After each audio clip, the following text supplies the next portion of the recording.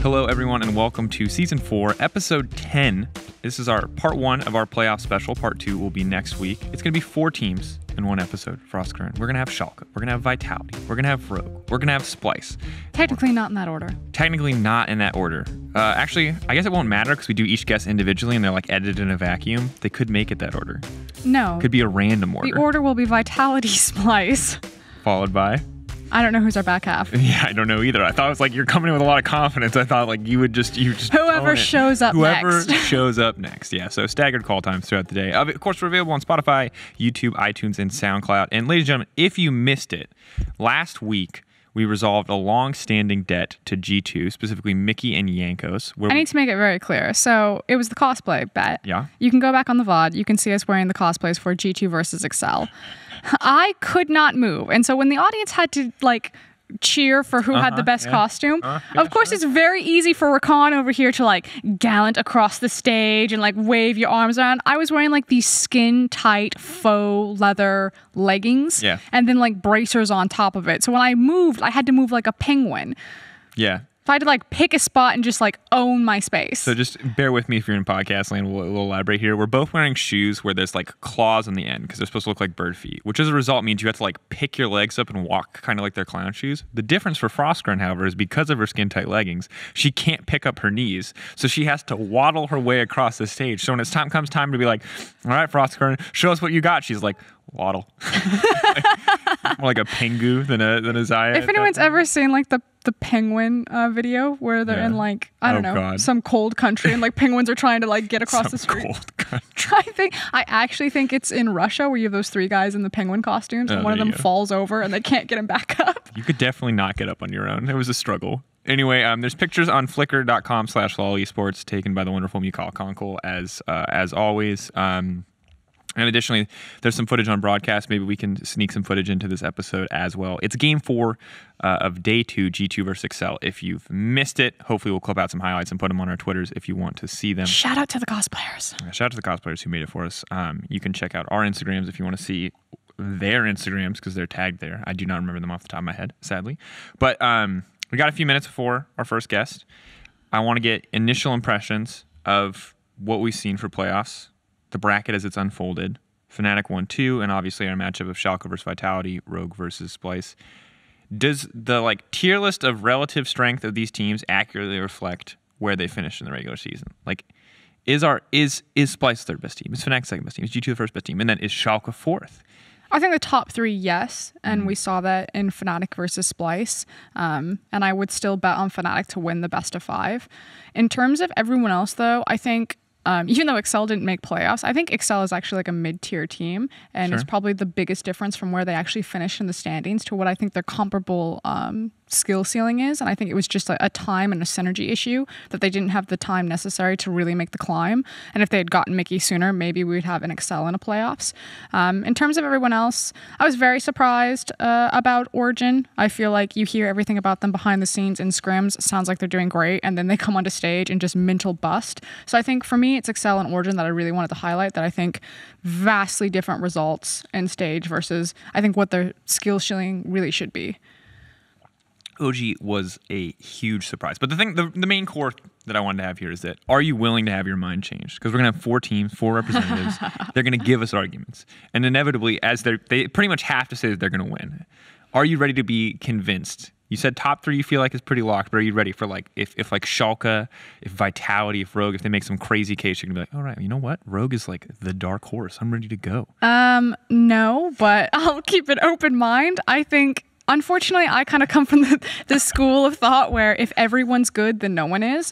And unfortunately, that makes me also a really critical person where I will use hyperbole and use words like bad when, I mean, there's no... yes. The hyperbolic word of bad. The hyperbolic word of... So hyperbolic. Dumpster fire. No. There you go. There's...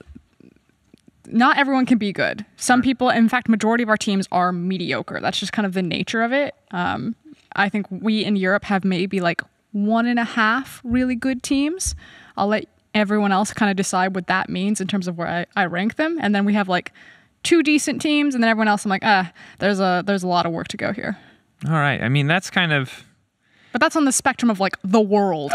Yeah. I mean, I take it. If it's in terms of the world, then I'll take it. I prefer to look more holistically at the LEC, which lets me be a little bit more positive.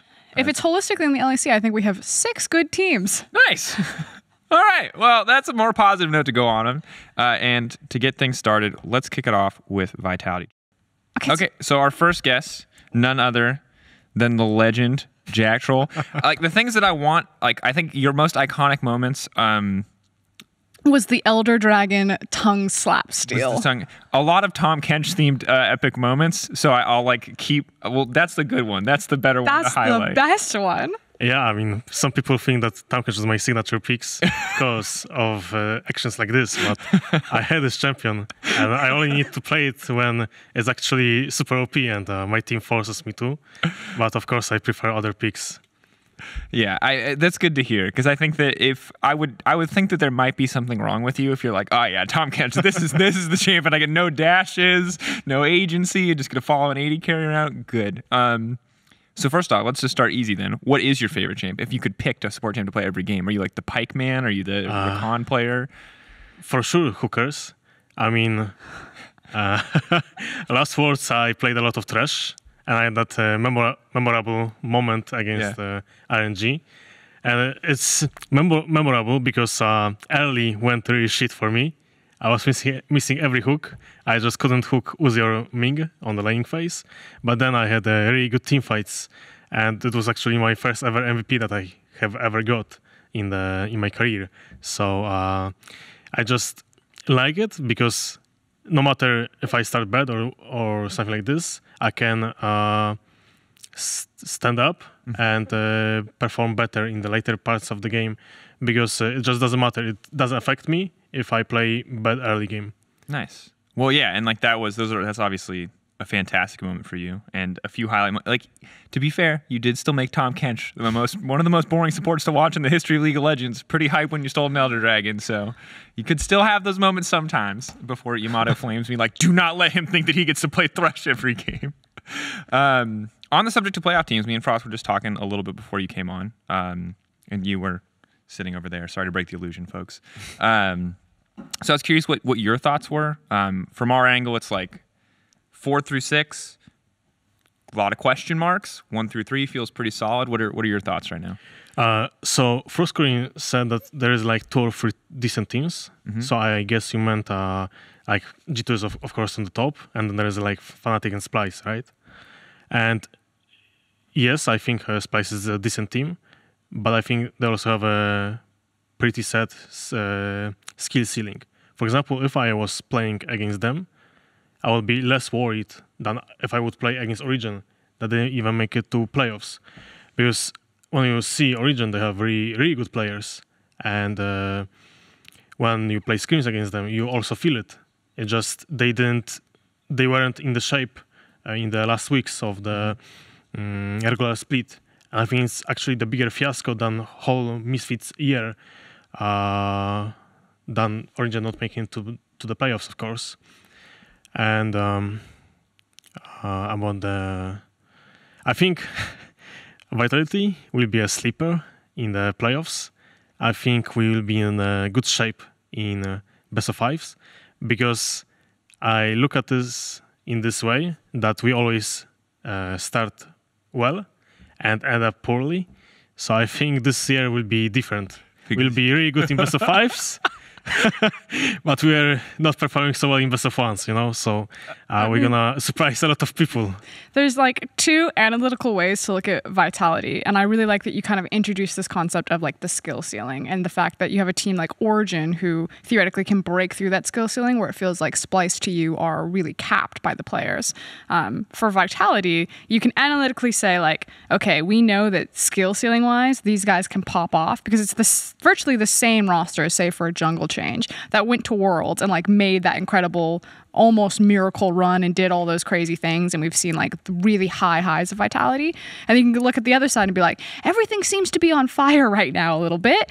We barely scraped into playoffs. No one knows what the consistency is, and we don't know which Vitality we're going to get. Are we going to get the Vitality where like you guys just combust and everyone looks like they're running around with heads chopped off? Or are we going to get the Vitality where we go to Worlds, we take down RNG, we're possibly even make it out of, you know, like a really stacked group? Like, which one is actually showing up to playoffs? I think if it comes to our team, we had many issues throughout the year, but I think our issues right now are good issues.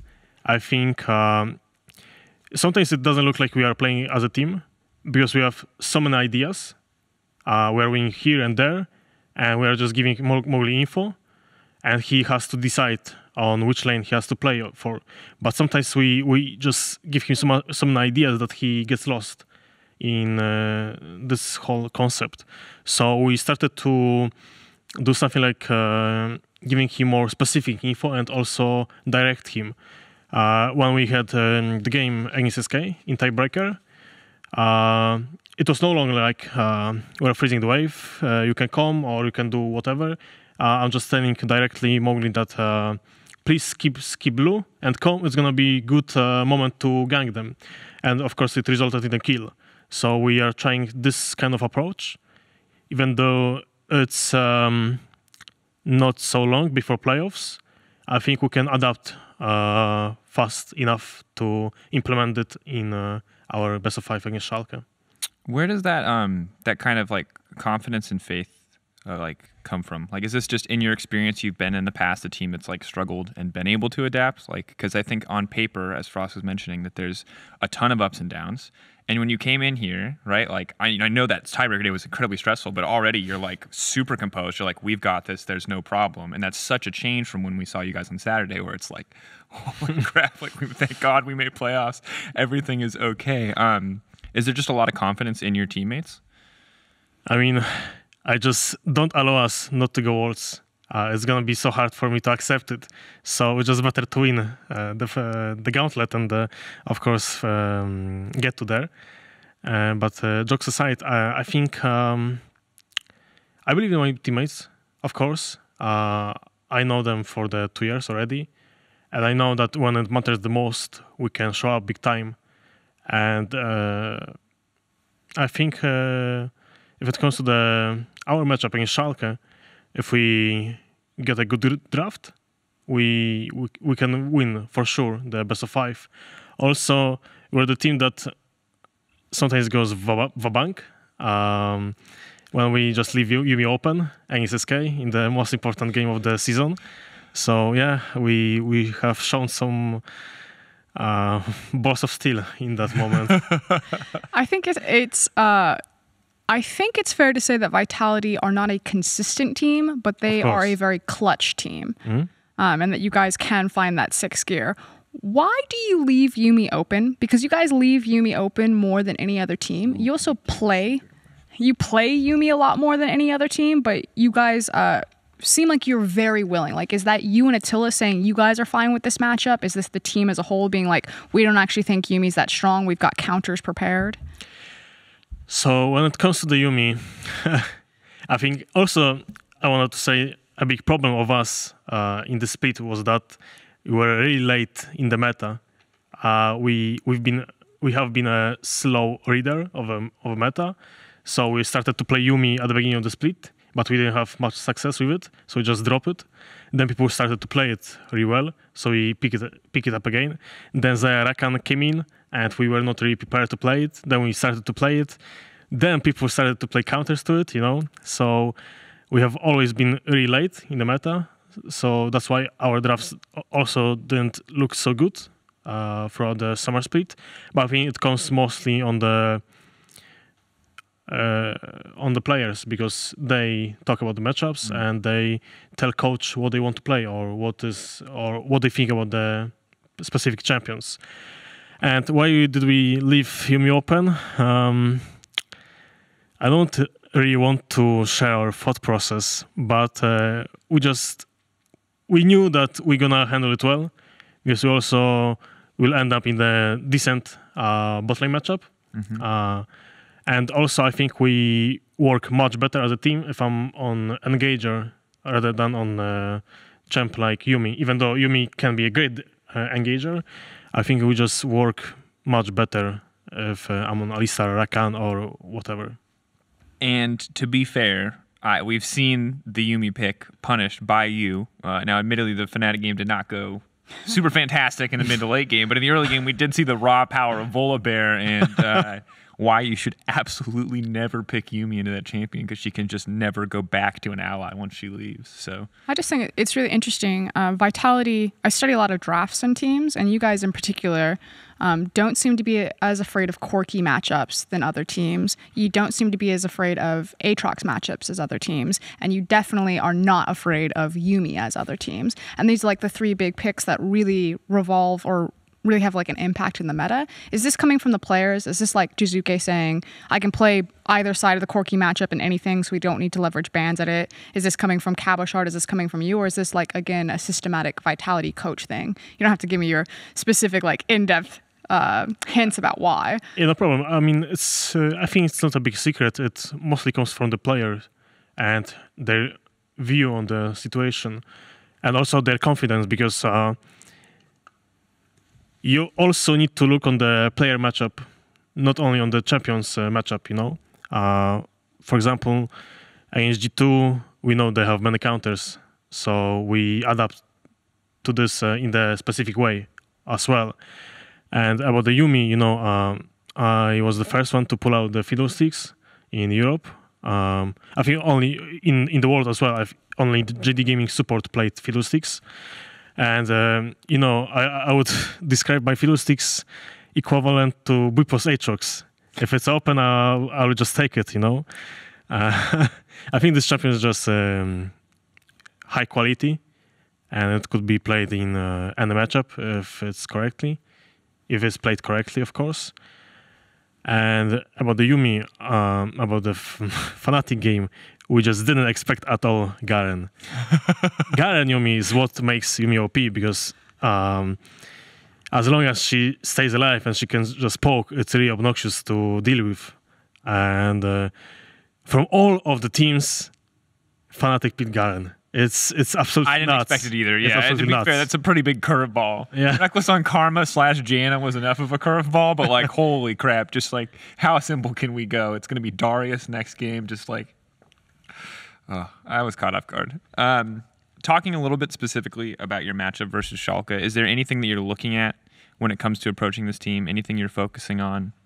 Like when we talk a lot about this team, we talk a lot about like Trick and the impact he has, and of course, Upset versus Attila. And Attila talked about this. It's not really like as much of a thing anymore. Obviously, they both still want to win, but it's not like they're both young guns anymore. They've been here for a little while. So what are you looking at when it comes to that matchup? So I think Schalke improved in summer split playing on the mid lane, especially 2v2, Trick and Abadage. And as long as we gonna control this 2v2, I think we just gonna take it home.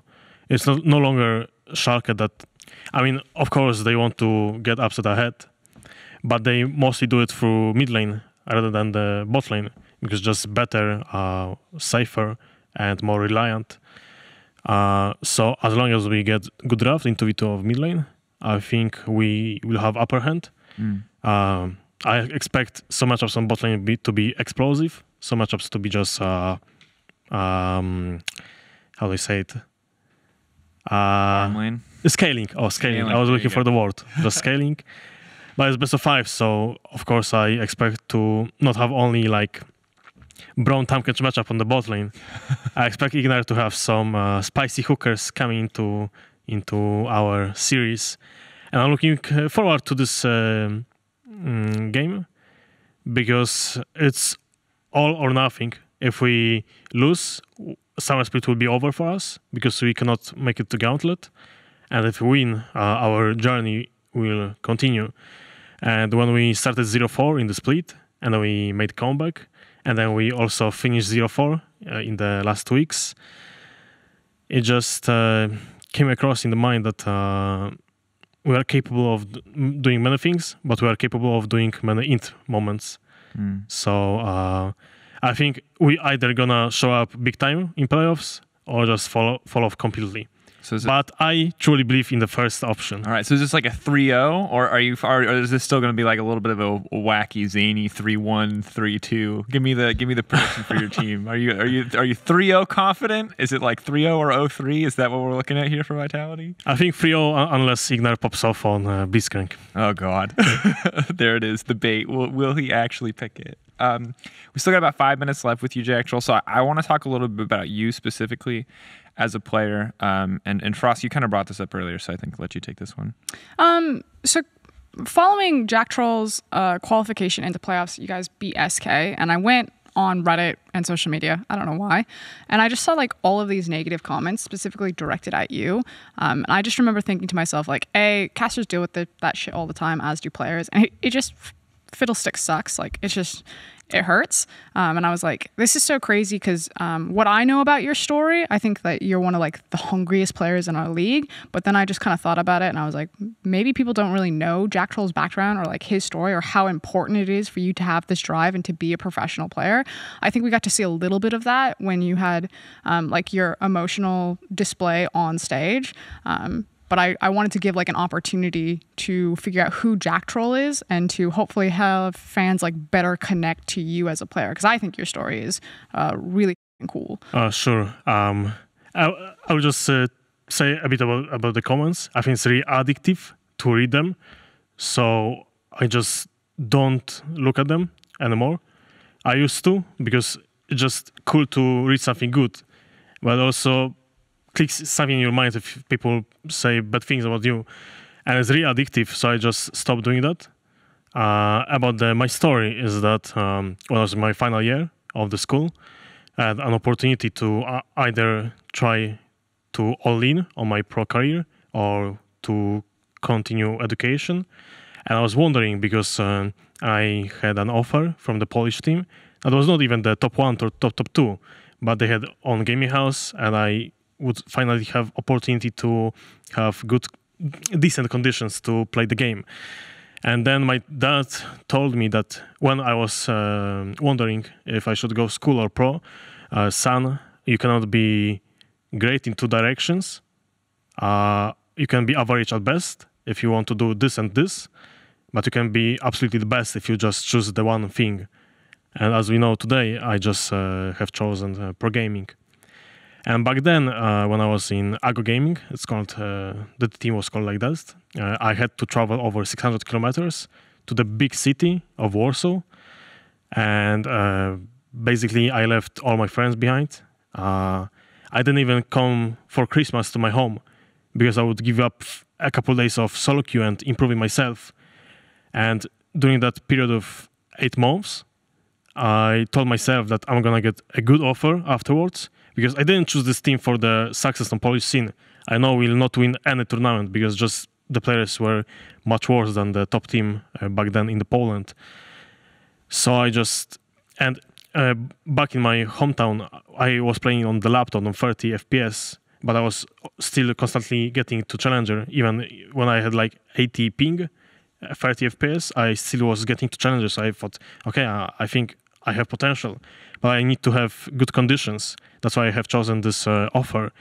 And as I said, during this 8 months in gaming house, I never visited my hometown again. I never visited any friends. I was just so focused on playing League of Legends and to improve myself, because if it didn't work out, I would probably end up in some fast food server, service. Yeah. Good luck in the sports moment. Yep.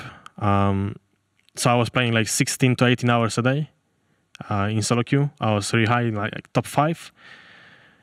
And then when my contract finished, I was still not paid for 5 months of salary. I was really depressed. It was also in that time I have gained 20 or 30 kilograms of weight, because I was so depressed because my organization was so shit. Didn't pay our money, didn't provide food. So I was just eating McDonald's kebab every day. Things that were inexpensive. Yeah, exactly.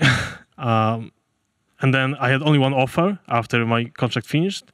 I had an offer from Giants to attend the tryouts. So I was so super hyped about them. I think I played 2 or 3 games with them and they accepted me already.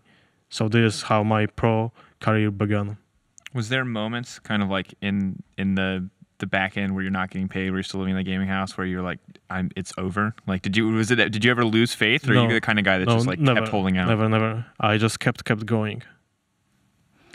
I I'm pretty decent friends with your coach, Yamato. And so I knew of your story because I was talking to him at Worlds. And he always speaks very highly of you. And there's different players that you see all over the league because everyone comes from different backgrounds and different struggles. But I was really stricken with your story in particular because coming from like that much of like nothing and giving everything to try to make the drive for it. So nothing but respect. Also, I was never considered as a good player in Polish scene even, because there have also been tryouts to the best Polish team, but I didn't even make it as a third support, even though I think I had the best performance in the trials back then.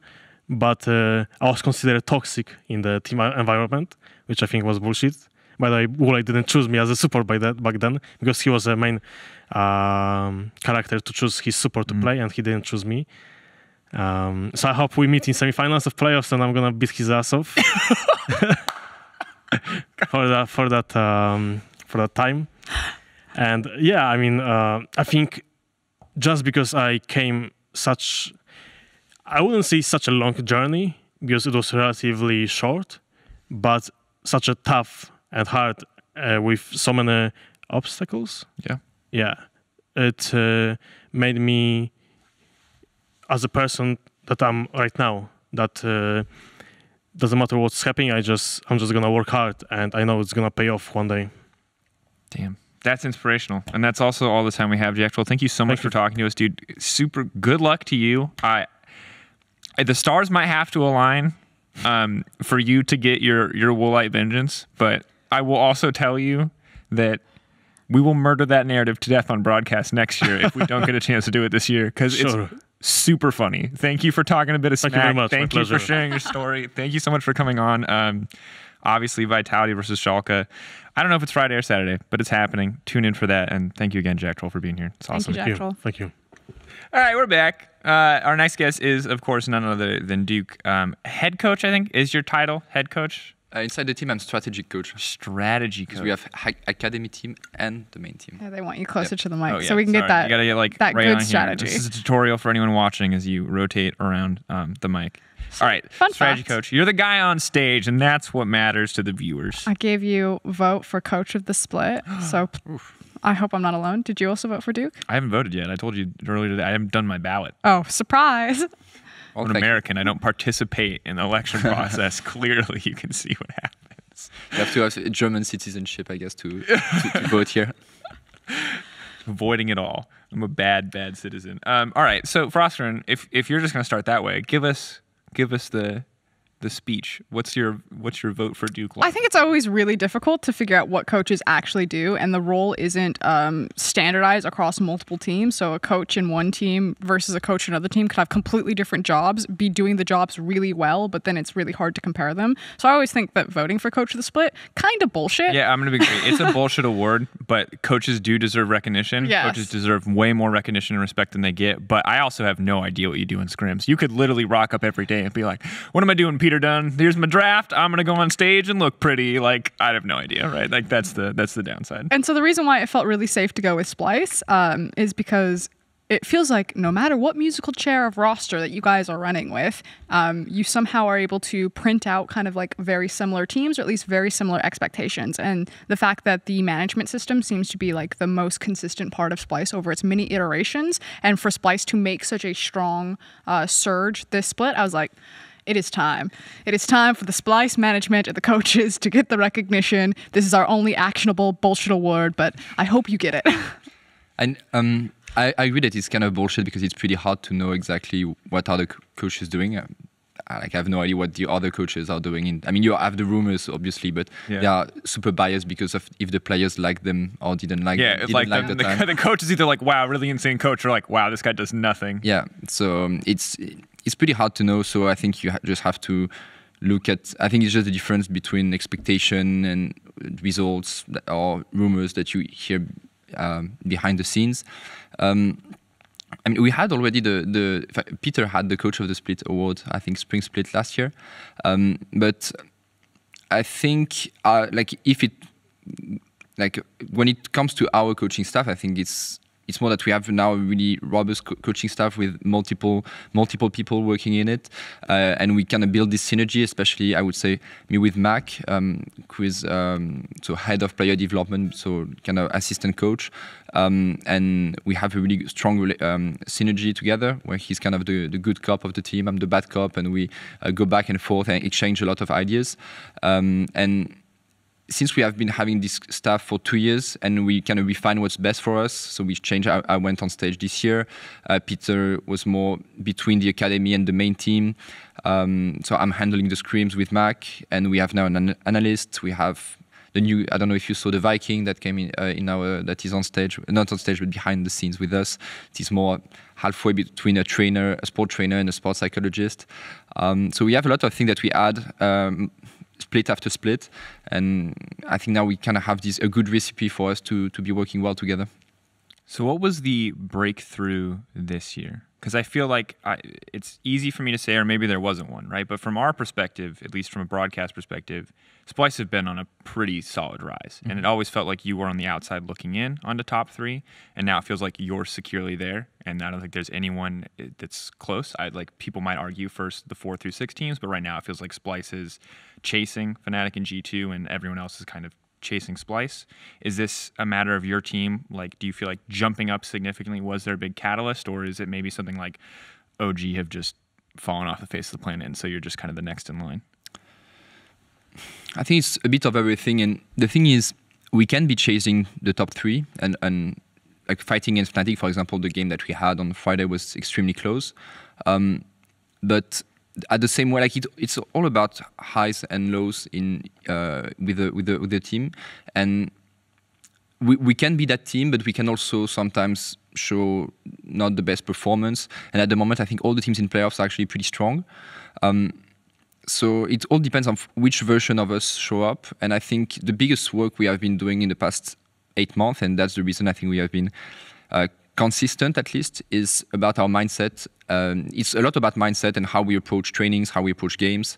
And if we are able to have to be the perfect version of ourselves for playoff, which I hope we will, that's what we are working actively on this week, we can definitely even, I think, beat Fnatic. The question is, can we reach this status of performance? If not, we might even lose to anyone. So that's also the reason I think we have been good, is that we never felt like never had this cockiness of thinking that we were the best and we treat every opponent kind of the same. And we know that basically, if we are in our best state, we can beat anyone, and that's all we focus on anyway. And at the moment, we are basically at the same mental state that we were at the beginning of Summer Split. It's just another opponent for us, and yeah, let's be the best version of ourselves. So then my follow-up question is, the Fnatic game, obviously the most recent indicator of how you guys will stack up against, the kind of the perceived top 2. Was that a good game from Splyce? Was that a good game going neck and neck? Do you look at that game and go this is where we're at now, I feel okay about this, we need to ramp up for playoffs? Or do you look at that and go, a lot of our weaknesses we're showing there, and this is more of a recipe for what we need to improve on than a showing of our best strength? I would say that we can do better than this, but it was a pretty good game, pretty solid game overall. I think it's funny because I was listening, I think it was to Youngbuck and Grabs talking about us last week, and talking about our lack of mid-game fundamentals, which was true for some part of the split, mid-game, I would say, efficiency, which kind of tends basically that's how we use the word macro in general. Mm-hmm. I mean, against Fnatic, it was we matched them totally on that aspect, and I think they had a pretty solid early game, and the game just came down to a few mechanical mistakes in team fights in the end, and also misunderstanding of how we should play team fights against a champion that we were not used anymore to play against, that doesn't really show in the current meta. And that was also pretty fed at the point, so it was really hard to navigate around him in team fights. But I think the game against Fnatic was pretty good. We can do better. We can do better for sure. I think our game against Origin last week was really good too. And I think in the past 2 weeks, we worked a lot on our mid game, and in the past 2 weeks we improved a lot. And I think on stage it showed to some extent. And now we kind of have to fix a bit, go back to fix our early game that has been lacking while it used to be our strength for the rest of the summer split. But if we're able to make everything come together, I think we can be better than what we have been against Fnatic on Friday. How close do you think you're right now to Fnatic? Do you think it's like neck and neck, or is it that Splyce must be in perfect form to actually take down Fnatic? The thing is, I think Splyce must be in perfect form, but to beat perfect form Fnatic, I would say. But the thing is, which kind of Fnatic are you facing? So I think, I think we can beat them for sure. We need to be, but that's the thing, we always need to be on perfect form. The thing is, we have a system that only works if everyone is giving their best at any point, whether it's in shot calling, communication structure, thinking process about the game. Everyone is involved, everyone has his responsibility. So if we are not able to bring our best, basically how we function as a team doesn't work. So even not only Fnatic, but pretty much everyone. That's why we only focus on always being at our best form. Else, no matter the opponent, we can win or lose. I'm really glad that you kind of brought up all of these different pieces, because when I watch Splyce and talk to the players and kind of look back at your guys' organization, it feels like it is quite structured into crafting this perfect form. In China, they call G2 like the artists, because there seems to be this creativity or like imagination and artistry that goes to their playing. And to me, it feels like that's kind of the secret ingredient that Splyce is missing, where they're like a very well-structured, very well-oiled machine. They don't have that same whatever it is, that artistry magic. Do you feel that, or do you think that the Splyce members just haven't shown it yet?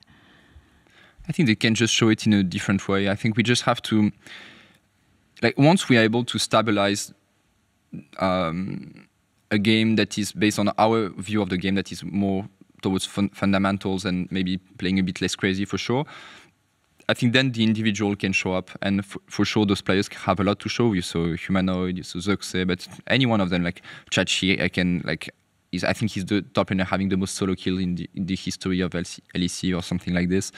Corbin who have been doing pretty well in lane in 2v2 since the beginning of the season.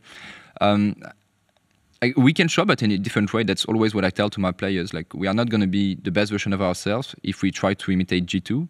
We can try to take the best from them. Not take the best, because we can't always take the best from G2, but try to analyze what are they doing good and sometimes replicate it to some extent. But I think that's basically what defines Splyce, is that it's not like we have a specific style aside from the late game meme, but it's more because we had a poor mid game that we were not trying to reach late game. I think we had a poor mid game and sometimes a bit of a mid-late game oriented champion pool. But overall, we try to take ideas from everywhere and see what works for us, and kind of try to be able to master all the styles, so also that we can kind of diffuse all the style in the same way, because we understand them. And that's what I tell to my players. So we shouldn't train and be like G2, but just try to analyze what they are doing with our own approach. I like the value that you have on the system and structure, but when you describe it as like all of these pieces kind of needing to come together and everyone needing to play on form, it makes it sound very fragile to me. Do you feel like on any given day, like if any player is in like a bad mood when you're about to go on stage, you're like, oh God, like it's all going to fall apart? Or if your prep isn't 100% up to snuff, does it feel fragile to you? Or is it a bit more okay if one person has a bad day, the rest of the team can carry? Does that structure also provide safety, or is it like very limiting too? I mean, it provides safety for sure too, because else we wouldn't have this position in the standings. It provides safety in the sense that I think we can reach our best form that is necessary to beat a team like Fnatic. So you can think it's fragile if you want to beat a team like Fnatic, right?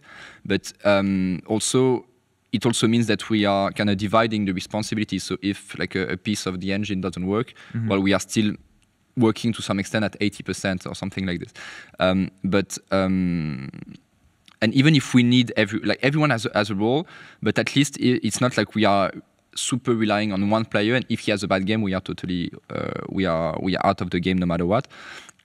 But yeah, to be the best version of ourselves, we are reliant on this. But also, that's our approach as a coaching staff, is that we put a lot of emphasis on this more than the gameplay. In a sense, for me, is people talk about the coaches, about the game knowledge, etc. But I think the more I coach, the more I realize that it's kind of secondary.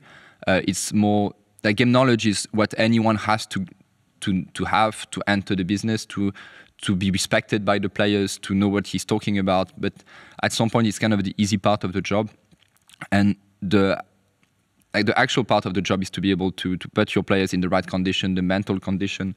And when you see a team like Vitality, like last year, not this year because they improved a lot, but last year, I never respected Vitality as a team for their approach of the game. I think they were always playing super out of the box in a sense, but not in a good way.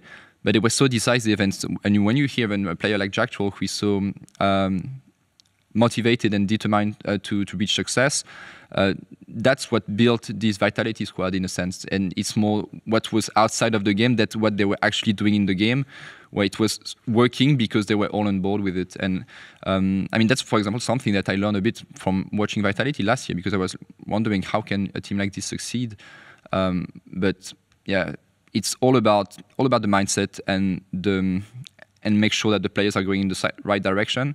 And so as a staff, that's our main focus in general. And maybe we are reliant on the big match to be on our perfect form, but we also know that's how we are. We are working every second towards to. I mean, good to know what the finish line looks like, right? Good to look at and understand what the best version of your team is. Frost, if you want to hit anything else up here, the next time, or we can talk a little bit about the first match upcoming. I guess I was just really curious. You guys picked Rogue, yeah? Mm-hmm. So can I ask why you chose to dodge Vitality? Or was it not even anything about Vitality? Because you just spoke pretty highly of them, and it was simply about getting the better matchup for you guys into Rogue. I mean, I think Rogue are a better team than Vitality, but I think stylistically, Vitality are not a great match for us. Because of the chaos that goes into that lies into the game, and also like I think in best of 5 they might be more dangerous with more experience, more ability to go for decisive plays that are unexpected, Baron calls, etc. And we still have some respect for this Vitality squad. Rogue is the opposite. I think they are a better team at the moment, but also they have some rookies. They might hesitate in those moments, and stylistically in terms of how they play the game, but I can't really go into it. We thought that Rogue might be an easy, might be easier to approach as a team. But doesn't that mean that as like you guys fall past Rogue? Because it sounds like you want to stay away from teams that have like a lot of improv or improvisation that might mess up your guys' system or how controlled Splyce like to be. So would that mean that Rogue and Schalke are kind of like the go-tos, the teams that you guys want to go through? And once you run into things like Vitality, to a lesser extent, Fnatic, and then G2, that stylistically it gets a lot scarier for Splyce? Maybe, but it's more than... The thing is, we were talking to the players and we thought like we were not at our best last week for sure. I think we had a really rough week of practice and we knew that we were not at our best last weekend. And the question is, can we go back to our best form for next week? And if we do, we should beat any of those teams, no matter what. So it's not a question about, like, we were not that, again, it's all about ourselves. So if we are at our best form, we should destroy them. And the thing is, Vitality, it's just that there is a random factor in Vitality. There is a random factor that if, like, we don't really want to deal with those random backdoors or whatever, how they usually win games that shouldn't be won, the same way that they lose games that shouldn't be lost. Like when they lost against us, it was a tragedy for them. We should never win that game. But in best of 5, they might, like, since we assume that we should never lose to them, we don't want to have a random factor that goes into the equation where they can just go do some random things or pick some like cheeses. We still also have the scars of last year. We got cheese basically in every best of 5s against best of 1 against them. So yeah, let's put aside. I think Schalke will deal with them, and let's put aside this random factor. Yeah, and I mean, looking at your regular season matches versus Rogue, both were quite dominant. One was, of course, the iconic Xerxes Gragas performance where he had like 20 stacks on Medjai's. So that was like pretty heroic performance from him. And the other game where Humanoid and Kabe were obviously we're on the Ezreal and the Azir respectively, and we're honestly just outperforming their counterparts on the opposite side. So like I can see why. Both in terms of stylistic and just in terms of history, you'd prefer to play a team like Rogue. Is this the kind of matchup? I know you said you focus and you respect each opponent equally, but do you feel like this is a matchup where Splyce can come in confidently into playoffs and say, like, this should be a 3-0 for us? Because, I mean, it is, at the end of the day, it is like third place team versus, I guess they finished fifth technically. But I would have looked at them as kind of like 5th/6th coming into playoffs. I think 3-0 is we can 3-0 again. I mean, it's hard for me to say because I know what we can do, but I know that we need to kind of get back a bit to our best shape before the end of the week. If we're in our best shape, I think it should be a 3-0. But the question is, can we reach that stage? I think again, like we respect every opponent, but we don't fear any of them. So when we face them, I think we will be really confident for sure. The players are really confident, and yeah, I think I wouldn't say 3-0. It's really hard to give a prediction like this. 3-0 or 3-1, I would say. All right, Frosk, closing statements, final thoughts. One more question. I don't know. I always really enjoy listening to you speak, Duke. I think the more time that I spend in the LEC, the easier it is to see like how different each of the teams are in terms of how they view the game and almost like the texture of the team. And Splyce to me are always very interesting. I know you hate like texture, like what? I don't know how to. It's like you look at a team like Vitality, and it's like that explosive hunger, drive, chaotic nature. You look at a team like G2, it's that artistry, that creativity, bunch of friends playing the game, but very loud. And then it's Splyce. It's like hyper controlled, very systematic, hyper professional. Almost it feels, and it's just I don't know. It creates I'm a very visual person. It creates like a very interesting collage in my head where I'm like, there's a lot of teams. Like no one is the same. So. Sorry, that's where my mind went. I was just like zoning out during that conversation. I was like, he's a really interesting guy, but he's also super controlled as a coach, like what you want to hide versus what you'll promote and what you're saying. Just interesting. Do you want to flame anyone? You're very like just any. Let's get a closing statement from Duke, because Frostgarden went on a texture rant. How do you can tell me how you feel about your texture? I'm not too sure what our texture means, but I agree. I agree that we are okay, the soul of the I know. team. That's what I'm talking about. I'm just giving you shit. I'm sorry. No, go ahead, Duke. I mean, I think yes, we have this professional and structured approach, but I think more and more. The thing is, we always had this ambition to be one of the top teams, right? And when you arrive in this season, you see top teams like G2, Origin, Fnatic, that are 3 teams that have a lot of veterans that I think like almost they are championship winners in all of those teams. They have like really experienced short callers, kind of know the game already, basically. And I mean, I don't go into a season thinking that I'm not going to be able to play with the big teams in the league. And so we arrived and we knew that we were lacking a lot of this experience, of this knowledge that we had to build from the beginning.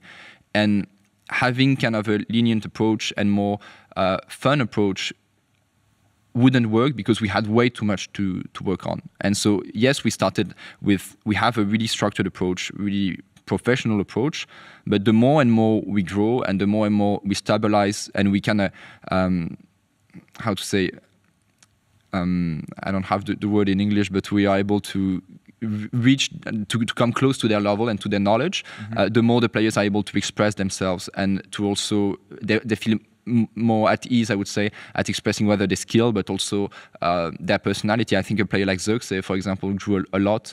If you compare him to who he was last year when he arrived at Splyce, I think he grew a lot as a player, but also as a, I would say, not say as a boy, but as a man maybe now. Yeah, and sure. I mean, that's what I told. That's the first thing I told my players is that the main goal for me is not. I mean, the first thing they have to be the players I want them to be is basically to grow as men and don't be boys anymore, because that's the main problem I have in esports, is that the players tend to be boys in general a lot, and the thing is, you need them if you need them to be competitors, if you need them to be athletes or whatever you want to call them, they need to be able to take responsibility of what they are doing. They need to be able to work with feel something that pro players rarely feel, which is the actual effort. And effort is not something that you learn before becoming a pro player because of what's the usual path of becoming a pro player. And so all of those things that are not easy to learn, that's something that they have to learn. And I think it can be learned only the hard way.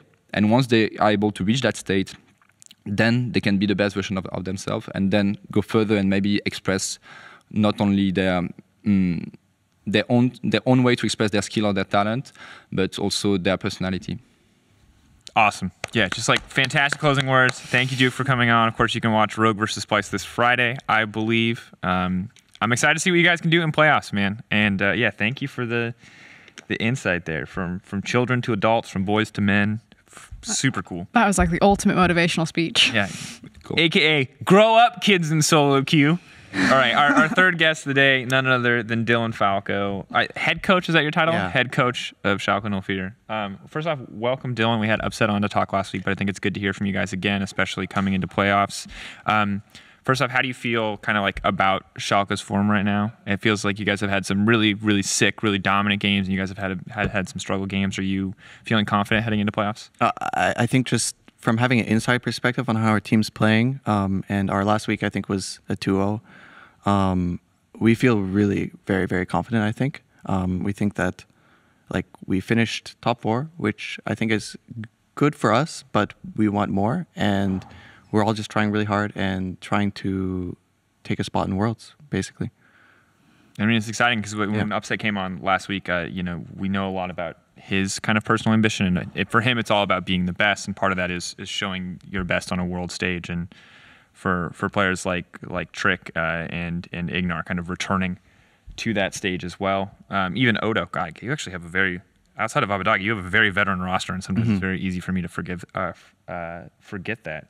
Before we talk about your matchup versus Vitality specifically, I'm curious, we just had Duke on to talk a little bit about structure. Can you share a bit of insight into how Schalke works as a team?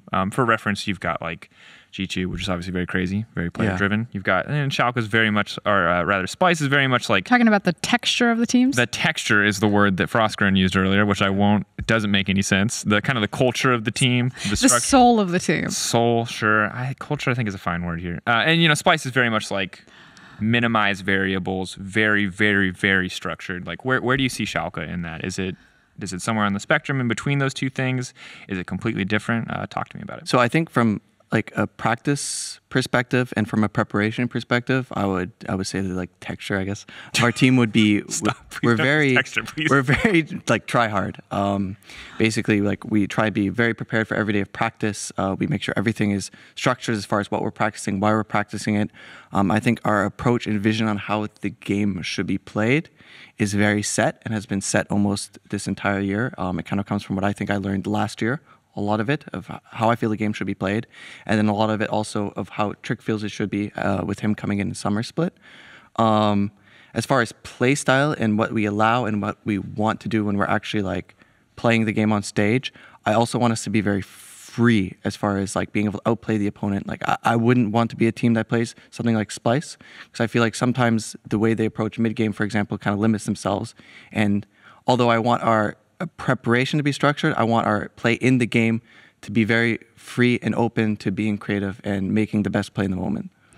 When I watch Schalke, I'm glad that you used the word the best play in the moment. Yeah. They do feel like a bit of a reactionary team, and that you guys have your plans, like where your composition should spike, what you're looking for, where you want to move it around. But when it comes to like those split-second decisions of like the Rift Herald or the Dragon, I think that Schalke are a very good team fighting team. And I'm curious if that goes along with being quite reactionary, and then how you train to be good at team fighting, or is this just we have Upset, he's one of the best team fighting ADCs in the world, so naturally we're just good at it? I don't think it really has to do with having Upset on our team. I think it's two things. One, I think good fighting champions in general are really strong. The game, I think, should be kind of bloody, especially on major objectives. And I think two, Trick is very, very good macro-wise at setting up objectives, and he knows when to play for Dragon, when to play for Herald, and how to do this, which is why I think so many of our like wins have been around good Dragon fights or good Herald setups or good swaps for second turret, for example. And because we do this a lot and it's kind of like bread and butter of our playstyle, a few of our losses have been kind of lost at these moments as well. So do you think like what is the biggest defining moment in those losses? Is it a little bit of that freedom, like players just forgetting that like they need to give a bit more respect in the situation than they normally would have, not respecting enemy champions? Is it like skipping steps and setup, getting ahead of themselves? What happens when these fights go wrong, or is it just misexecution in a fight? Sometimes it's just misexecution. I would say. Also, often in our losses, I think 1 or 2 of them in the last half of the split, I think were kind of draft related. Like we're in a position where we probably can't really win the fight because they had better champions or because they are ahead early game, for example. I know there's one game we played against Splyce where they're kind of fed out of control, and then we still go to Herald and fight and die. Can we talk shop? Do we have time for that? We can talk shop. Okay, so I find this really interesting. So you just define the playstyle as playing around like monster objectives. Obviously, that's not the only thing that you guys do, but I do think that that's actually quite fair for looking at Schalke. You guys love to play around like level 6 windows or play with like big playmaking ultimates. Sejuani, Skarner, big champions for you guys. Sejuani for everyone, but like I think Skarner more so for Schalke. But my thing is that while that playstyle I think is very consistent and against not bad teams, but most teams in League of Legends, because it's kind of like the fundamental way to play is we set up for Dragon, we set up for Baron, this is what we do with our vision. It's now a team fight and go. Whereas I feel like the game is actually moving to a different pace where it's much more about base timers, controlling tempo, taking small advantages, and then but since you're taking them all the time, you're pushing rather than setting up for like everything's even, big team fight. You know what I mean? Yeah. Moving the chains. I understand. But I also see us playing very active as well. No, like a team like G2, for example, just like us, is willing to play Sejuani in melee comps and fight a lot. So I don't think it's necessarily a poor way to play. I think it's just good. I just think that if you are only playing for monster objectives, you ultimately, not that you only play for them, but if that's like a big thing. I don't think we're only playing for monster objectives. It just puts your team on a bit of a timer. And if you're only or if you're one of your bread and butters is playing around like Sejuani ultimate or Skarner ultimate, it's then only when my Skarner has flash in this ultimate can I actually execute and make a play. Whereas if you look at G2, they play compositions where they're almost always on the offensive, or they play with champions that have much lower cooldowns where they're constantly putting out pressure. Like the thing about their Pyke is Pyke's mobility and his ability to attack the map. He's like always on the offensive. He's never on a Sejuani where he has a big cooldown where he needs to wait for something. Has G2 not like first pick Sejuani every time it's been up in the past month, for example? Sejuani is absolutely just a broken busted champion. Well, I guess it's nerfed a bit on this patch, so. True. But it's just kind of the pace, I guess, of Schalke games where it's like waiting for advantages where you guys kind of funnel farm into lane. You don't take a lot of kills into the lane comparatively to other teams. And then you are much more a team-focused game where either Ignar makes a roam or gets a better base timer, a big ultimate comes up, a huge team fight, and then like it's kind of like, do you watch American football? A bit. I think about Schalke as like the pass game team where it's about big movements of chains, where you guys like dump the ball deep, you grab it, and then it's like, okay, we just got 20 yards. But for a while, it kind of sits there. Whereas like G2 are like a running game team where they're constantly running the ball and making these small increments. But because they're so fast, they then just start to run over teams. Like the endurance doesn't keep up. I think that's fair. And often we haven't had too many games that have ended, I would say, in like the first 5 or 6 minutes. So whereas G2, I think there's games where Caps will kill mid, go back to mid, kill mid again, TP top, dive top, all in like the first, you remember that game? Yeah. All in the first 6 minutes. So I think that's fair. And we've also had a couple games that have kind of gone bad in first 5, 6 minutes. I think in playoffs, that's not as important because I see these specific games where it's over in 6 minutes as kind of outliers that will happen every once in a while. So while I would like to win some games in 5 minutes in playoffs, I'm not too concerned about that myself. It's more like the long consistency. Yeah, okay, cool. So talking about that, I mean, best of 5 is going to be a big shift for a lot of teams. How much changes do you think for your team? You talked a lot about like execution on the in-game is very like free-flowing, but the preparation going up to it, does that just like, is this a huge increase on burden, or is your life just so much easier because now you get to watch like a single team's footage and prepare for a single team? I've prepped for so many best of 5s in my career, like over the past like 5 or so years, that to me it's normal, and I kind of have learned from a lot of my past best of 5s of what works and what doesn't, how much you want to be flexible, but also how much you want to be able to stick to comfort.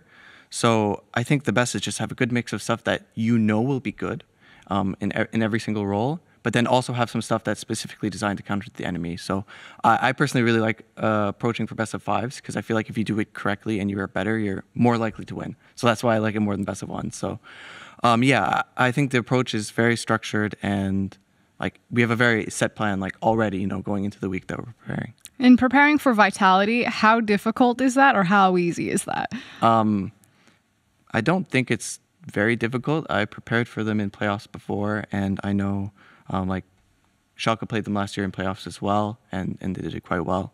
I think Vitality have a set of plans that they're good at, a set of plays that they're quite good at, but they're kind of predictable, at least in the early game or in the mid game. Late game, they become a lot more kind of free flowing and YOLO and make some crazy decisions sometimes, but I think for as far as prepping like the early and mid game, it's nothing that we haven't seen before.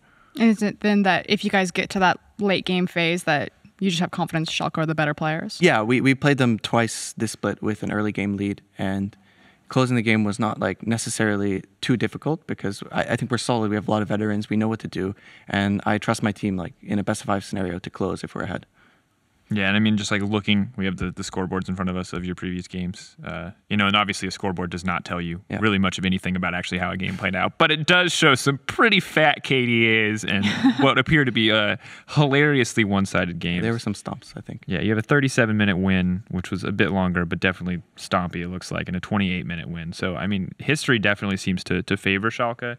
Is there anything outside of that, like, late game craziness that like makes you nervous going against Vitality? They're not necessarily known for like crazy innovative picks. Obviously, Jizuke has 1 or 2 niche picks. Kabashard has 1 or 2 niche picks. But is there anything that you're like really on the lookout for when it comes to So the first time I prepared for Vitality at best of 5, I believe, was with Fnatic, and they did this thing where Bripo was coming in. I believe it was he was the rookie coming in for his first playoff series, and they had a strategy that was just based on not even farming mid waves and just going top S3 and permadiving our top laner. And they actually did this for like 4 games straight. I haven't seen them do this split that much because I don't think it's a particularly good strategy. But maybe this is something they could try and do that would be a bit explosive. So really, I would call that cheese. I would say so, like the really big cheese. He wasn't like, even farming the wave at some point. Sacrificing conventional strategy just to particularly go for one avenue of attack. Yeah, and it's interesting when I look at this matchup because I think that like stability for me definitely favors on the side of Schalke. Like you guys are no doubt in my mind the safe bet, but having Jactroll on like Vitality is pretty confident. And I'm curious from your perspective, Frost, like.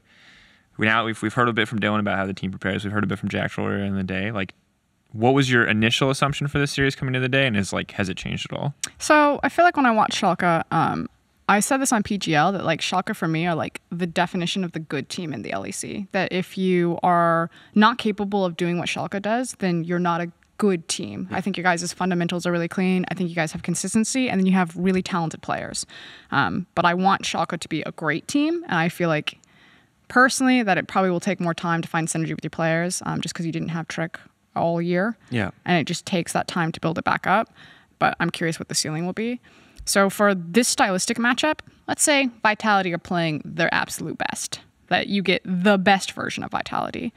I think it's a curious matchup because you guys will put Abba on things like Akali a lot, but he won't necessarily play a lot of side lanes. He'll play more in skirmishes and team fights, whereas Vitality love to play side lanes. They almost never actually group up until very recently. And so stylistically, I'm like, that could be interesting. When do Schalke pick their moments to go for those skirmishes, those team fights, get those big chain movements versus if they miss their window, then Vitality and will have Jizuke and Kabashard like grabbing all of this farm theoretically into a side lane and then having those crazy backdoor scenarios where Kabashard and Jizuke do like a crazy thing. So stylistically, I think it's interesting because I think you guys are very polarizing opposite teams.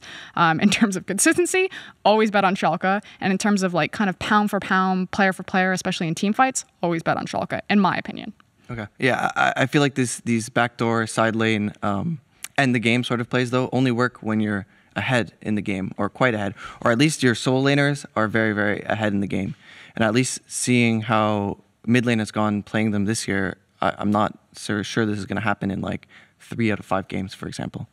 Yeah, and it'd be interesting too, because I think in last playoffs, if you guys had faced, I would have been more more skeptical with like the struggles that Abadage has, but it feels like he has grown significantly as a player, both like in game in terms of his synergy with Trick and additionally in cleaning up, let's say, some of those int moments that we saw.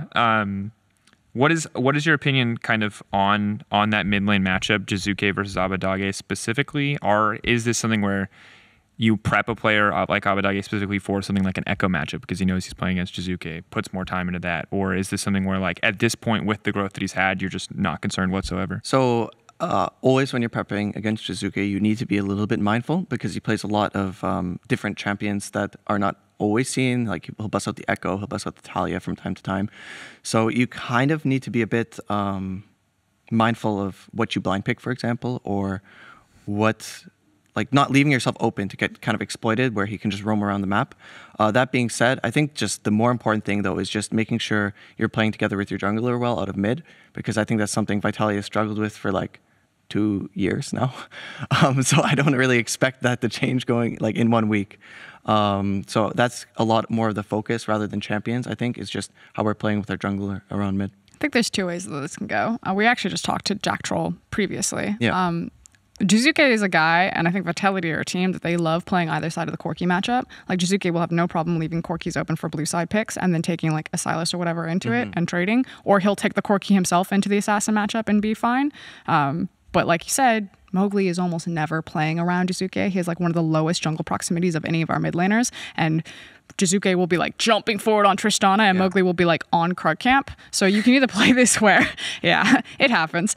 You can either play this where you give away the Assassin Corki matchup and then you just take like the stronger 2v2 if Abba has an Assassin and then you have Trick on something like Sejuani that controls River really well and then just like hard skirmish repeatedly and either zone Jizuke out where he's just literally sitting in his thing and then cheat out to side lanes, or you can just probably sit back, play the Azir, and Mowgli and Jizuke won't work together to control River. But this is the best part about this patch is that both Azir and Corki are nerfed. And I think thank God, we're right. We're on the new patch. Corki nerfs are huge. Azir nerfs are less, I think, impactful. Yep. I'm so fucking tired of those champions. Actually, I don't think we played Corki on stage split either. So. No, you play Azir almost exclusively when you play one or the other. And then usually it's the Assassins. Yeah. You're like the Azir, Akali, Skarner team. You don't have to. No, I think there was a meme that Abba only plays champions that start with an A. I think he had like Azir, Akali, Aatrox only for like 2 months or something. So we were thinking of picking up Anivia and Annie for playoffs as secret picks. I'm okay. You know, honestly, why not? That's a very LEC decision. Okay, throughout all the analysis, I'm so happy. Corki and Azir, please no more. And this is my question. I don't want you to give away any special picks. I know from watching Pro Player Solo Queue that people are pretty hot on Cinder right now. It's not clear to me whether or not that she always feels stronger in Solo Queue. She's so blind pickable. She always feels strong in Solo Queue. I'm always curious to how that What happens when enemy Jarvan comes to your lane? Well, you die, but unless you hold your E, wait for him to land, and then hopefully you have flash. E, run. Yeah. Very gankable champion. Good old Syndra. But I'm curious, is this a patch that like your team is feeling happy with without giving away too much? Do you guys feel like you have a good grasp on it? Because patch prep is the other big aspect of this playoffs, right? In the sense that it's a brand new patch just for playoffs. When it's like playoffs patch, I do a lot of work myself to make sure that we completely understand the changes and the ramifications of it. And going into the week, we had a good idea of how we want to approach it. So at least so far, I think it's quite a good patch for us, actually. Have you guys already started scrimming for playoffs? Yeah, of course. And do you feel like the practice is healthy and you already have like your patch plans, or do you figure out patch, like get an idea, see if it works in scrims, and then refine from there? No, I'm generally coming up with like a full plan for the week beforehand of exactly what we want to do. And obviously, if it's not working, you need to change something. But things have been going so well for us in the past, I'd say 2 to 3 weeks, that mostly the plans are good because they're working. There you go. And that's interesting because like the other thing that happens like more often than not for Worlds is like when you scrim specific things, and this happens a lot in EU too, I know that like players will be like, oh yeah, this champion is OP. Yeah. You've only played against players who are good, either A, good at that champion to the point where it's like an unwinnable matchup. Has that ever been an issue for you as a coach? Like prepping for playoffs, is seeing these instances where players are like, I am convinced this character is broken, and then you find out like 2 days later on stage, like, oh wait, no, it's like actually terrible. Well, I'm the original Lucian top coach. Yes. I forgot. Yeah. So I would be lying if I say that's never happened to me. in my career, but it really depends. For example, if you have stable picks you've played throughout the split that have worked, like let's say, for example, they did not change Corky and Azir, and we had played it the whole split, and then that goes into playoffs. Like, you just know that you can pick these champions on stage, and they will work, and it will not be bad. So I think it's very important for playoffs, at least from my mindset, to have this roster of picks that you know cannot be bad. So then when you go into like a stressful game 4 scenario, game 5 scenario, like, you're not questioning, like, is this secret pick going to work or not? Because that, I don't think is good when you think you're the better team. At least that's how I approached it last year. That's kind of how I approach it this year. And then you have kind of more special stuff you can try and then not have to rely on when it comes down to it. Do you guys have any like special picks? Yeah, of course. We always have special How many? picks. Can I get like a ballpark number? No, I can't. 300, Like 4. 300 different unique. Like 8 special picks. 8 every roll. 8 special. Yeah, no. It's going to show up on broadcast. We'll be like, this is the 4th one. He gave us a list. This is number 4. It's Wonders 7 Worlds. Oh What my is it? god. Yeah. Oh, yeah. 7 wonders. 7 Wonders. 7 wonders of the world. The Yeah. seven Nice. the 7 It's wonders. actually funny. 7 edgy top lane picks, including but not limited to Soraka. We got the Kazakh sop last week. Shyvana. It was- Oh, yeah. It was hit and miss. They're not all wonders. Yeah. You know? So, I'm honestly really curious to see what Schalke does. It's like a final question before we wrap up here, Dylan. We focused a lot on your matchup specifically versus Vitality, but I'm curious. Worlds is the goal for the team. Yeah. Is this where are you like preparing for a gauntlet? You said kind of like trying to be a more humble team, or are you like eyes on taking down Fnatic or G2 and like trying to secure that first seed? I actually think for our team it's possible. I think for some other teams in playoffs right now, it's not possible.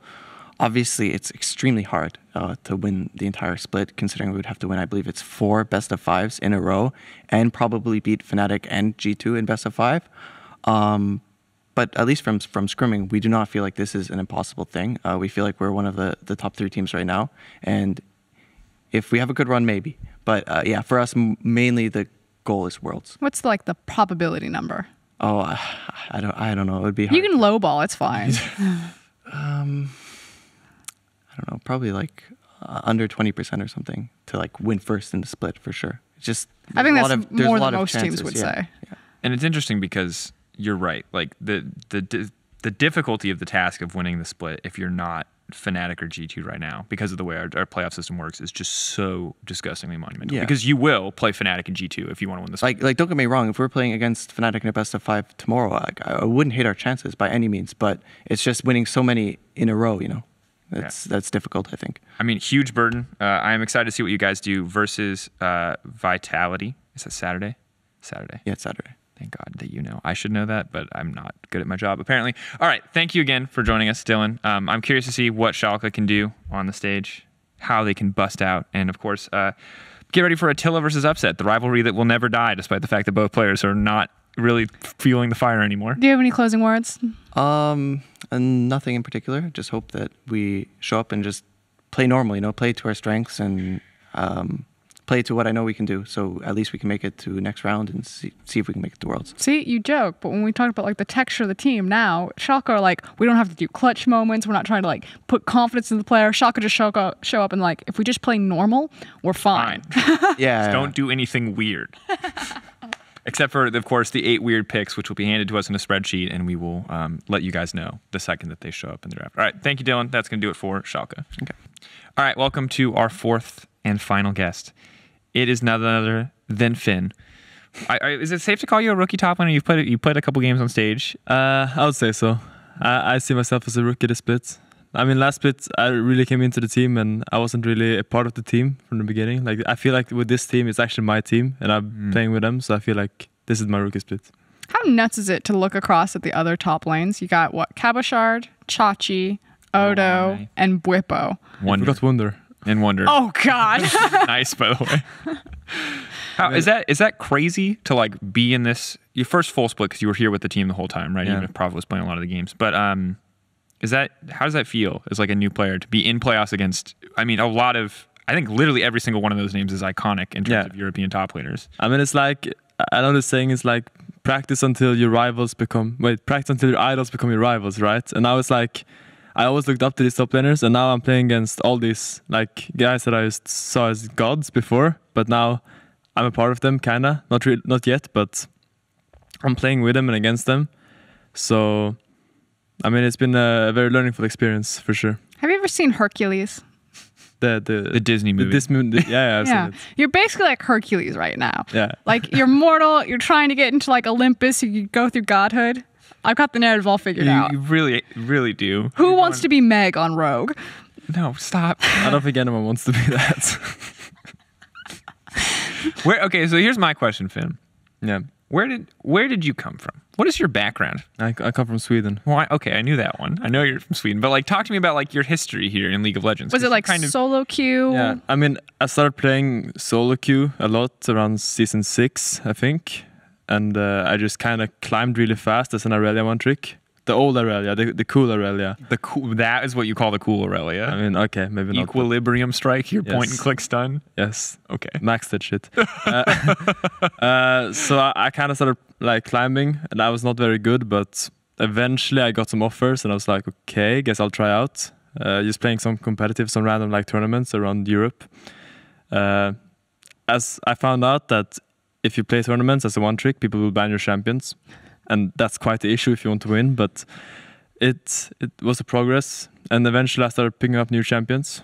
And from there on, I kind of jumped around from team to team in the lower leagues until I finished my high school in mid-season 8, I guess. And I went to play my first like full team in Spain in Movistar Riders. And from there on, I just kind of kept like going to new teams and eventually ended up in Rogue Academy. So you finished high school and then you immediately went into pro. Yeah. Was there a big decision to either forego either going directly into work or higher education, whatever it was, versus going and following the professional career? Or did you always know I'm going to be a pro gamer? I mean, I had a lot of offers before I finished high school, so I kind of like led that off. I played some online splits. I played one split of the Nordic League online during school, and I just kind of knew that I just want to finish my high school education first, so I can always rely on that if I go back. But I kind of knew. I mean, the day after I graduated, I immediately took the flight down to Spain and started practicing with my team. So it was kind of what I wanted to do. Did you think that there was a big difference between, because you talked about you are one trick, you go to these tournaments, your champions get banned. So like, what's the biggest difference between when you first started playing in solo queue versus actually being an LEC caliber top laner? I mean, there's too much to go into. I mean, there's so many things to it. But I mean, the key parts, I think, is just playing with a team, in a team, and like realizing what that kind of means for you. Like the decisions you have to make in a competitive environment is very different to the ones you have to make in a solo queue. Like the decisions you can make to become the best solo queue player are usually not the decisions you make to become the best competitive player.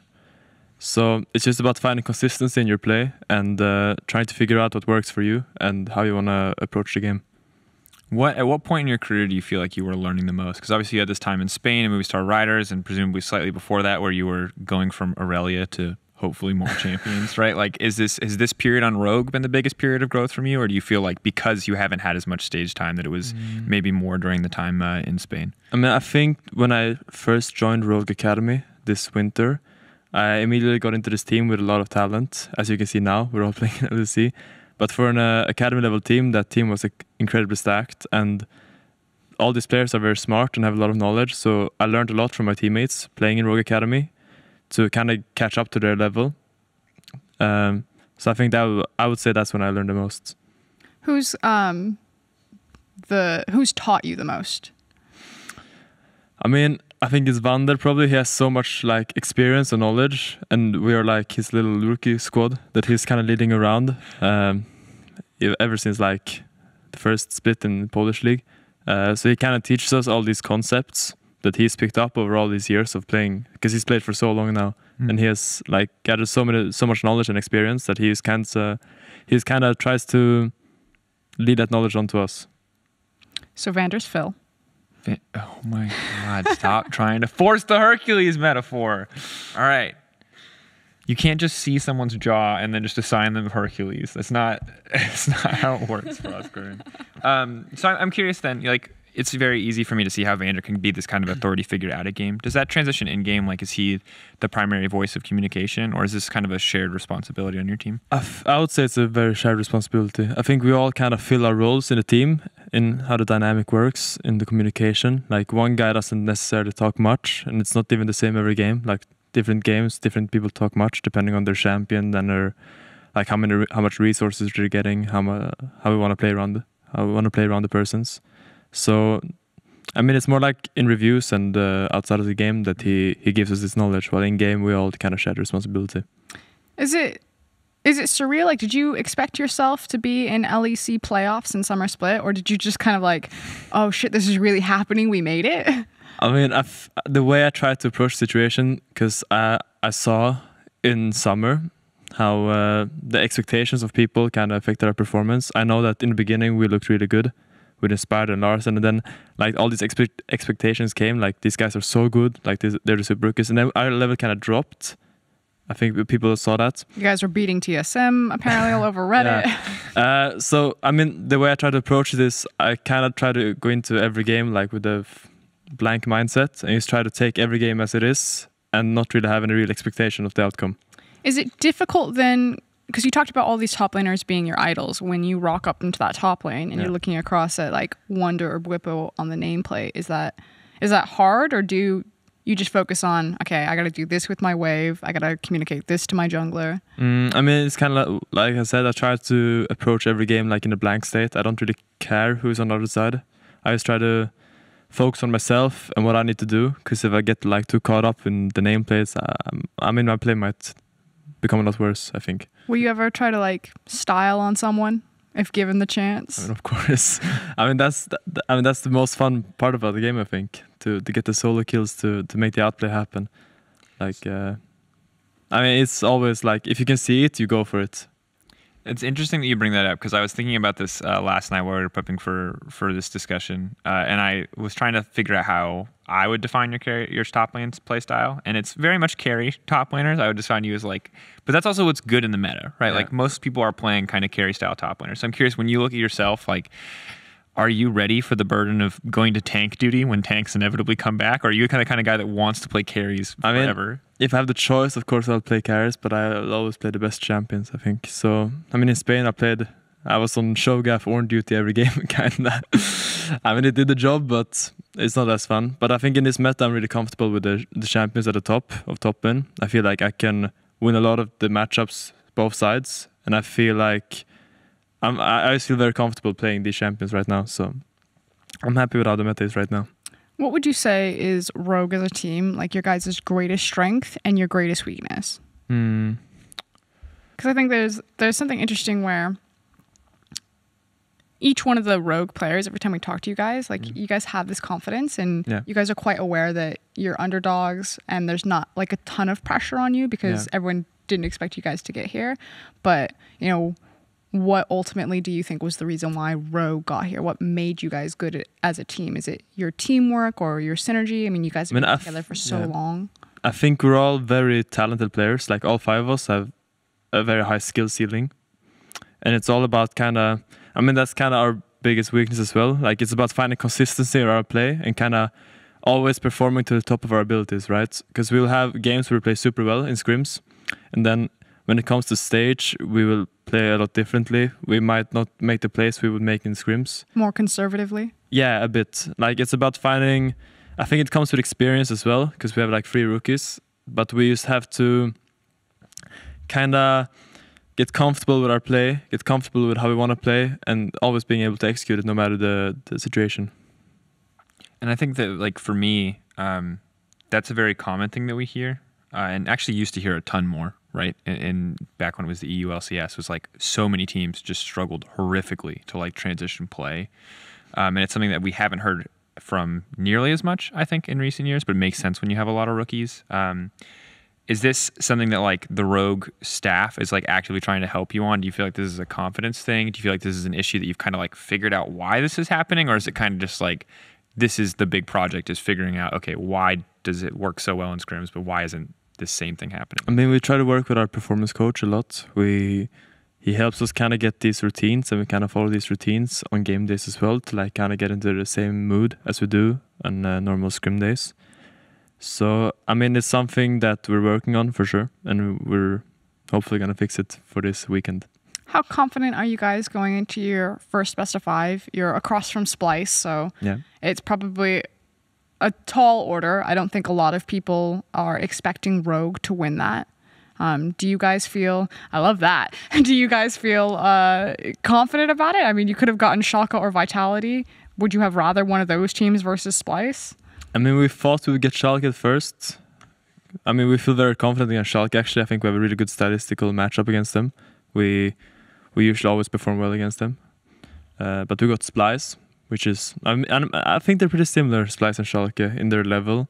So I'm not really that scared of them at all. I think if we play well on the day, we'll for sure beat them. 3-1 or 3-0 or 3-2. Doesn't really matter, but... A win's a win. A win is a win, of course. It's all about on how we play on the game. I think our biggest enemies this day is going to be ourselves. And we kind of need to figure out how we want to play and how we want to approach the best of 5 scenario and kind of figure out what champions we want to play. But if we can do that properly, I think we for sure have a big chance to win. So then my question is, you're talking about the biggest opponent being yourself, and I respect that, like trying to bring your best performance to the stage. But for me, the biggest opponent I see for you is Vizicachi, and I'm curious how you feel. You played against, only got to play in one of the matchups. Prophet, of course, played the first time you guys played versus Splyce. You played one of the matchups. You got to play your legendary Kled. The first fun fact we had about when you got into the scene. This guy plays Kled. That's what we could say about Finn coming in. And you know, I think that it went okay for you in the matchup, but overall, like obviously it was a rough game. Xerxes was popping off. So I'm curious, are you confident heading that? You say you like to play the nameplates off, but obviously you can do some research ahead of time. You can look at those opponents' tendencies. What do you think of Vizicachi? I mean, I told you I was an Aurelia one trick, right? Yeah. Like the old Aurelia. And the legendary old Aurelia was Vizicachi, right? So it was kind of the player I looked up to the most, like season 6, whatever, when I started playing. So it's really fun playing against him finally. Our first game, I didn't really play that well, I think. I played pretty poorly in laning phase, and we just kind of got rolled over. But I think we didn't bring our A game that day. I think we were a bit off, all of us. But I feel like Vizicachi, I gave him some credit when I was on the post-game lobby. I think he's a really solid top laner right now. He kind of always does his job, except for maybe that Fnatic game where he kind of had an off game, but I don't think it's anything to worry about for him. And I think he's pretty comfortable in his meta as well. He has some really like safe champions that he can always pick, like the Gangplank. The Shen got buffed this patch. It's also an old favorite of his. So we just kind of have to, I mean, I kind of know what he'll pick in a situation, so I kind of just need to prepare myself for that and figure out a way how to respond to it. Is your Jax ready? Who knows? That's what I'm saying. Because I'm like, we're talking about what he's going to play and you need to be prepared for it. But I guarantee that in at least 60% of scenarios, it'll be a blind pick GP. And you just need to figure out how to beat blind pick GP. The Kled didn't work out last time, but we'll hopefully prepare something new for it. I would love the Shen Jax matchup and just Shen pieces out and Jax is like, leave, it's fine. Bring back Shyvana and Renekton. Exactly. Let's just go back to that was an awful top lane meta. But the thing is Jax is like, come back, I dare you. And Shen's like, I can't lane against him. my coach 3122 is ready to bust up the Mundo if ready. So. Oh my god. Mundo's so Mundo got super buff this patch. I'm hype. Oh wow. I mean, we've talked a lot about Vander, and I kind of like understand what Vander brings to the table. But I'm actually also the other player I really want to talk about is Inspired. And obviously like the super BuzzFeed headline about Inspired that's like easy to bring up anytime is he's good at Olaf. He's exceptionally good at Olaf, which I think is a good testament to him. But from there, it gets like a little murkier. You know, there's a little more room for opinion. Like the whole like how big is his champion pool? A lot of people, a lot of analysts are like very quick to call him a very cerebral. Does he talk a lot? Does he like tell you what is happening on the map? Yeah, I think Inspired for a person that young, he has a really good game sense. He kind of knows what's going on in the game, and he kind of understands how tempo works and how plays work. Like if they make a play, we have to make a play on the cross map or yada yada yada yada. So I feel like he's very active, especially in the early game. His communication is really solid, and he brings a lot of structure to how we want to approach the early game. And he also is not afraid to say no to his teammates if someone is begging for a gank. You know, he says, "No, this is bad. Please just play for yourself." I mean, that's good to hear. When you look at this and preparing, do you know anything about how he prepares for jungle matchups in the same way I'm asking you about Vizicachi? Because both times, the last time, 2 times you guys have played, Xerxes, I think, got the better of Inspired. Inspired was on Skarner both games. One of the games was like pretty okay, like you talked about, the maybe not the best showing from Rogue overall, but this most recent game, it was like this catastrophic jungle performance from Xerxes that felt like it kind of dismantled your team. Is this something that he's very aware of? Is he the kind of player that looks a lot at opponent jungle pathing and like tries to read those habits, or does he kind of rely on going into game and just seeing what happens? Yeah, I mean, what's really impressive about Inspired is very often using Pro View to kind of research opposing junglers to see how they think and how they look and how they path. So I think he's for sure gonna have something prepared for Xerxes. Ooh, and I love that. I love that addition of ProView, actually. ProView is fantastic. I'm a massive fan of it myself. How much have you used it a lot to look at how to play specific champions? Yeah, I mean, if I see a matchup being played in LC or LCS, I can always look at how 2 decently good top laners would play that matchup out. So it's very nice having this huge library of just knowledge that you can always use to do some research on top lane matchups. Thank you. Can you actually look directly at that camera and then just tell Vedius that ProView is amazing? That one. ProView is amazing. ProView is amazing. That's for you, Vedius. I don't know. I missed the context entirely as to why that needs to be said. Vedius and I fight over this all the time, where he's just like, what can I gain from ProView that I wouldn't be able to gain from watching the VOD? And I'm like, you can see what they're thinking, what they're looking at. He's like, but I can't hear comms. I'm like, but you can just assume things. You can read lips. You learn a lot. Sorry. Use F keys. All right, there we go. That's a PSA for Vedius, I guess, and any other ProView doubters at this point. When you look at now your matchup versus Splyce, like you talked about, hey, we show up and they were feeling confident. What do you think is like your strongest point in this Splyce matchup? Like, what is, if there's anything that like you think you can leverage to take down Splyce? Is it a guy like Inspired in the jungle? Is it your raw top lane talent to beat former Aurelia god Vizicachi? Like, is there anything that you guys think that you have in general that's like a big edge over Splyce? I think we are really good at getting like strong leads and kind of, how to say it, we are really good at reading what they want to do in the early game and kind of countering that and getting a lead ourselves to not really get them the chance to get their lead, kind of stall out the game and then win like they want to do. I think Splyce's biggest weakness is I think they're pretty bad at finishing out games with a massive lead. I remember our game against us, they had like 8k lead at 20 minutes or something, and it was still like a 35-minute game and we kind of just held on. So I feel like if we don't even give them that lead, I don't think if we can get an early game lead, I feel like we'll have a much easier time finishing out the game than they will have against us. Mm-hmm. And when you look at this matchup, did we already ask 3-0, 3-1? Oh, he said a win's a win. He said a win's a win. It doesn't matter if it's a 3-0, 3-1, or 3-2. Well, it doesn't matter to you, but it matters to the people at home and to me, because I'm curious, how, like, is this, do you feel like, because Rogue in Best of 5 is kind of untested. Yeah. Do you feel like you guys are prepped for Best of 5s? You've obviously had a lot of experience in the lower league. I was going to say, don't you guys have a ton of experience as this roster in Best of 5 format because of like EU Masters and stuff? I mean, not European Masters because we kind of shit the bed there, but I mean, we played a lot of Best of 5s before. We played quite a bit in Polish league, but it's vastly different from an LEC stage playing against like the top teams in Europe, the Best of 5. So.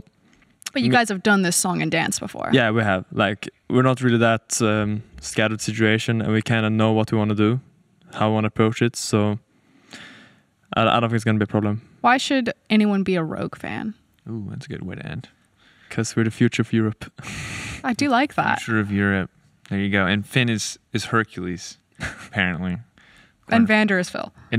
Which makes Woolite Pegasus. All right, I'm on board now. This is really funny. Okay, Finn, that's all the time we have. Thank you so much for joining us. Thank you. Excited to see once again Rogue versus Splyce. Who will take the match? That's Friday, right? Yeah. God, I will get it right one day, folks. I'm casting one of these. Splyce on Friday. Yes, I got it. There you go. Thanks, folks. That's it. All right, 4 guests. Round 1 of playoffs is coming up. On Friday, it will be Rogue versus Splyce. It took me an entire episode to learn that. On Saturday, it will be Schalke versus Vitality. Now, in our final moments here for Oscar, we've talked to 4 people. We've heard from every team's representative. We talked about matchups. Has anything changed in your mind? What are your predictions here? No, Splyce is going to beat Rogue. Schalke will beat Vitality. Splyce will beat Schalke. Splyce will lose to Fnatic because Fnatic will lose to G2. And then Fnatic will beat Splyce. And then G2 will beat Fnatic. Part 2. Don't spoil everything now. Well, that's like the standard. I don't know. Maybe on the day. Because this always happens. I go back, I watch a bunch of VODs.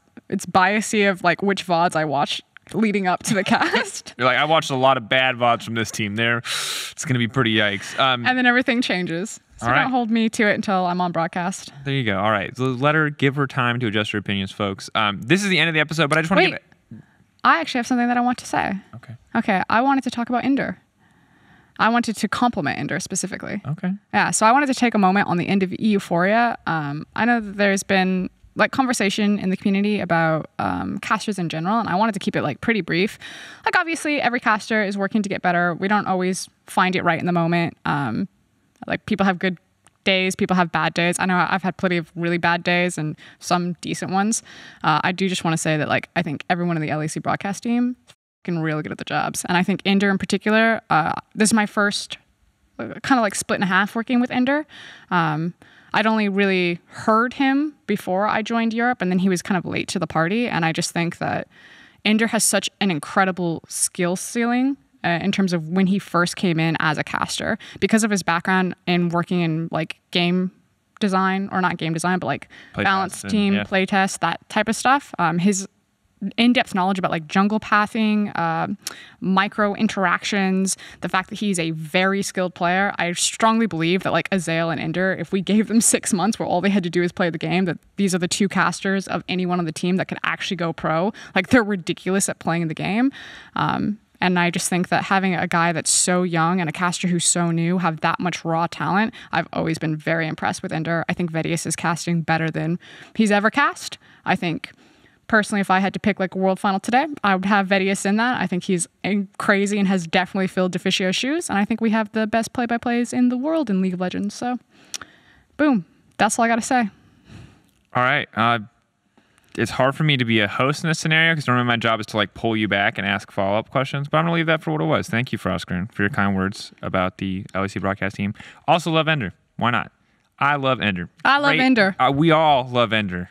Let us know in the comments if you also love Ender, because he's actually so sick, and he's going through the inevitable cycle that literally every caster does when they first start. They're new. We hate them. They're new. I don't like it. Who is this person on my screen? I don't know him. And he gets flamed. And, obviously he makes mistakes too. It's not all like totally unjustified. I just think he's had some really good moments. His Xerxes breakdown that he did in terms of content, the fact that he does a lot of he scripts the LEC updates, super funny. He does the Between Two Iverns. So I think like his content output, both analytical and humorous, top notch. Completely agree. As a final closing note, next week, Fnatic versus G2. Obviously going to be exciting heading into round 2, along with the winners from this week's matches. But more importantly, we're going to be trying to get Fnatic and G2 on the podcast, and depending on how the players are feeling about each other at the same time. Ooh, so spicy. Spicy. Look forward to that one. In the meantime, this has been episode 10, Playoffs Special Part 1. It's season 4. This is talking with my hands for some reason. That's going to do it for EUphoria, and we'll see you guys later.